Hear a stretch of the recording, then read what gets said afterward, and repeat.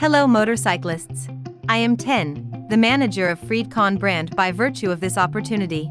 I am honored to be here with you to participate the functional analysis of FreedConn brand products. I hope to let more motorcyclists have further understanding about the products of FreedConn brand through this video. First, it is our main unit T-Max Pro. Then it is the user's manual. Earphone clip base. Stick-up earphone dock.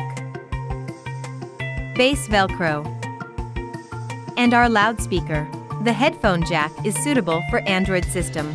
Flexible tube. This is our rigid tube. This is our charging cable. Two small round Velcro strips used to hold the flexible tube in place. For large round Velcro pieces used to hold the loudspeaker receiver.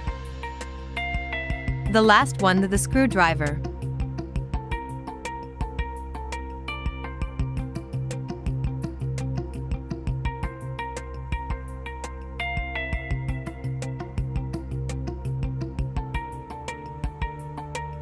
T-Max Pro is a classic impeller, streamlined modeling, minimalist and elegant appearance. There are only 2 buttons in the whole product. Multi-functions in 1 button. Particularly strong blind operation, measured in the speed of cycling. Quick operation in 1 second. 1-click blind operation without difficulty. Interpreting what is called king of blind operation. Making you look great with it on your helmet. I believe that a lot of people choose T-Max Pro because of the hi-fi sound quality. But it can also adjust the volume automatically in response to the environmental noises, giving you a real sense of how convenient it is. You know that while you're in the process of riding at different speeds, the volume of wind noises are also different. At this time, surely you don't want frequent adjustment of the volume by hands. It's obviously that truly freeing your hands is the ultimate goal of the helmet Bluetooth headset. T-Max Pro supports intelligent voice control.